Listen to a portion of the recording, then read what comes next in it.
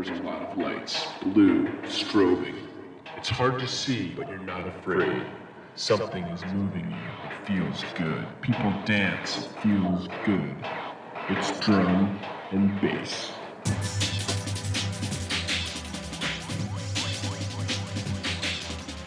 I just started in '93 and I just started making music. I don't know what happened. I just said, I can make this shit. I just love it, man. I just think it's the best thing that ever happened in my life, is the fact that I'm still here, seeing people enjoy themselves, man.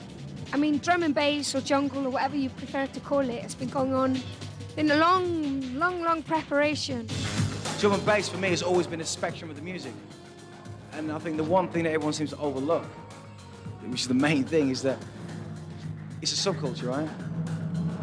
And there's only been 5 subcultures in the world, you know what I mean? That have made world music. Jazz and blues, you know, hip hop, reggae, Detroit techno, and UK drum and bass. Everything else has come from those things. I mean, drum and bass, again, is just, you know, it's part of the offspring of rave culture. It does go back that far, you know, that huge mix-up of house music and techno and European electronic music and reggae, you know, and basically the 90s have just seen the growth in various areas of all those hybrids. There's this constant fear with electronic music, like it's made by aliens, cold, and obviously music done by computers or electronic, if people are complaining it hasn't got soul in it, you know, the only reason is because nobody put it there. So I think it doesn't matter what music you do, at the end of the day, it's a human being expressing yourself, and if you've got a microphone or a stick or a sword or a match or a drum machine or a saxophone, it doesn't matter. Your soul will eventually come out if you wanted to.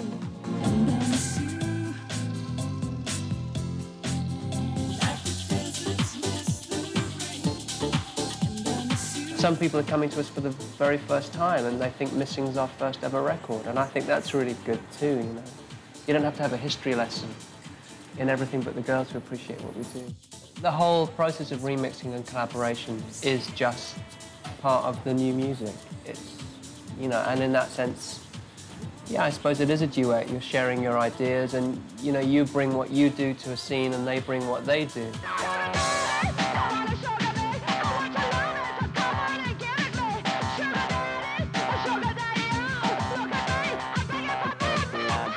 No such thing as pure rock music anymore or pure dance music. You know, those formats just don't exist anymore. They've all been around too long, and so they've all just bled into each other. You get an incredibly heavy, repetitive, hardcore drum and bass track.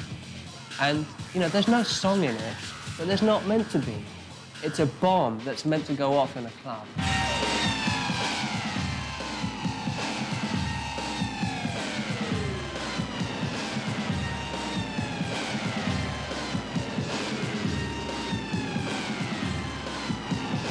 You know, if you go to a Chemical Brothers gig or you go to the Prodigy, it's just about air coming at you really hard off the speakers. You know, it's just like a sonic assault.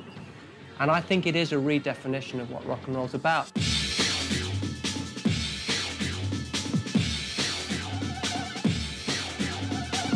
The Prodigy make dance music, you know, Prodigy make good dance music, but they make different music than we make, you know. The main point is that the only thing that everybody has in common here is they have nothing in common.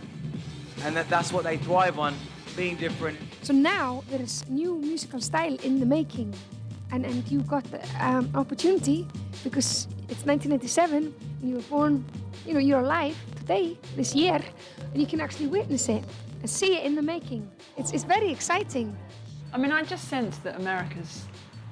Well, I mean, I might be wrong. It might just keep going as it is forever and ever, but it feels to me at the moment like something's got to change. It's just got to change. I'm gonna off and leave you. See you.